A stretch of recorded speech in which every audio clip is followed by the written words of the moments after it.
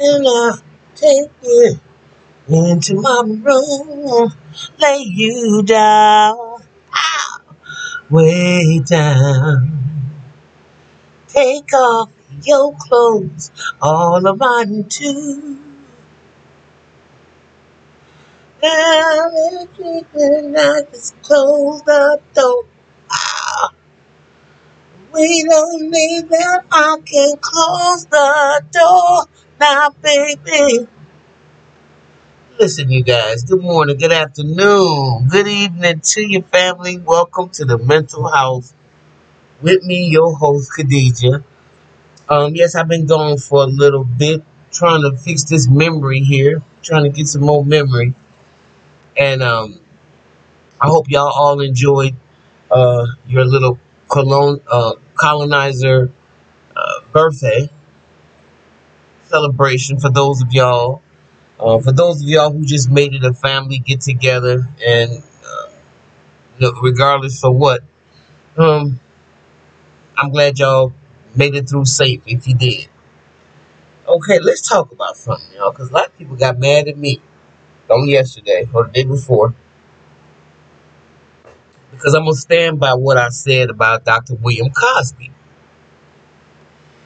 Y'all done canceled Felicia Rashad, because there's this cancel culture that's going around, and just like Judge Joe Brown, and y'all know he's not necessarily my favorite person, but right is right, wrong is wrong. I thought that interview that he did with Mark Lamont Hill was right out the park. Because what y'all don't realize is that it is a method to this crazy ass madness that they call America, right? Okay, now let's go. It's 2 minutes, 2 minute mark gone, so I can talk freely. Okay, let me say this.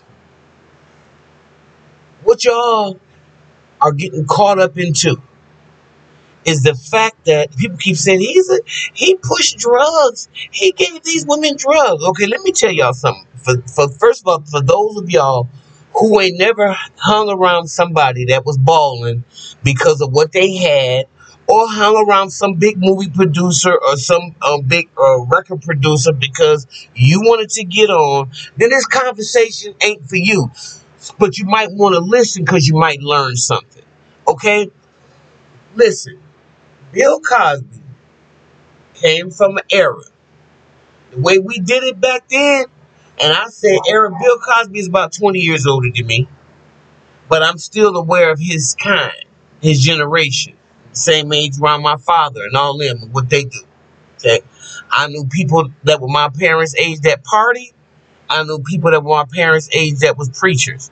Okay, so let's tell you about the party ones first, for instance. For instance, it's like the same older man that would sleep with Aretha Franklin. Okay, 12 years old. A lot of people think she got pregnant by somebody older. Okay, now, if she did, she did. She didn't, she didn't. I'm just using that as an example. It wasn't talked about as much as it is now. Okay, there was a lot of old men that got young women and young girls pregnant. Yeah, sure was. And a lot of times people didn't do a damn thing about it, just like you went to the picnic with the rapists. However, speaking of the drug culture, though, it's a little different. Most people that get high and share drugs, they know about one another. They know what each other do. Matter of fact, it's a group of them. They hang out. That's the tie that bind them. They drug use. Okay? That's what tied them. Now, here's the deal. Here's why, in my opinion, that I know they should let Bill Cosby out of jail. Because I remember all of it. I remember when it happened. I remember all of it. Okay. If you go back to Bill's recordings, all of them, go back to his comedy albums. He talks about Spanish Fly and all that stuff, okay? It was no secret. I mean, we all talked about it then, okay? That was part of the get down. Now, if you didn't want to get down and you knew people get down like that, your responsibility was to keep your ass out of that type of frat party. Now, come on, y'all. Don't be acting so freaking innocent. And if y'all was so innocent, we wouldn't have the kind of United Snakes that we have. If y'all was so ignorant and never involved yourself in nefarious behaviors, this society wouldn't be the way it is now. So get up off your freaking high, lying, hypocritical ass horse. All the drug groupies or all the chicks that went with the dudes that because they had whatever it was. And back then, in the 70s, Quaaludes was hot. They was real hot. Freddie Prinze died from an overdose of Quaaludes. I ain't never really liked pills. Been a pill popper, but people that did pop pills, they like Quaaludes. It was a downer. Okay? There's a lot of drugs that were prevalent back then. They slowed them down as time went on. But don't be acting like it was the same mindset now that it was then. And all this damn Me Too crazy shit. Especially that chick, Angie Dickinson, is that her name? Who everybody know in Hollywood. Get down. And get down with everybody. Hell, I was reading a book with Etta James and it was talking about how Doris Day used to get high with Sly Stone. I mean, come on. Y'all quit this shit. Cut with the crap. Okay, and now Sly Stone is living out a damn RV. Don't know if he on foot or horseback because of the drug culture in LA. Alright? Now, Hugh Hefner, all them dudes that Bill Cosby hung out with, back then it was acceptable. Don't just put them in the 2000s and shit and now make them all freaks and criminals. Because all y'all is, and if y'all ain't, then your damn mammies and daddies are. Because they asses done probably done it. Okay? Your damn mama probably done had a Quaalude put in her, or your grandmama in her drink. If she was a party sister, and she might have went with some of the people that she knew that had Quaaludes and stuff. And if Bill Cosby was there, everybody knew what his get down was, the Spanish fly and all that kind of stuff. So if she stayed and saw him, that means guess what? She wanted to be a part of the take-all crew. So I'm sick of y'all sitting up here acting like Bill Cosby. Later on in life, after Hannibal Buress made that damn joke and then it went crazy and then y'all had him come out again with a death deposition, they asked had he ever did anything. He said, yeah, he'd done it before.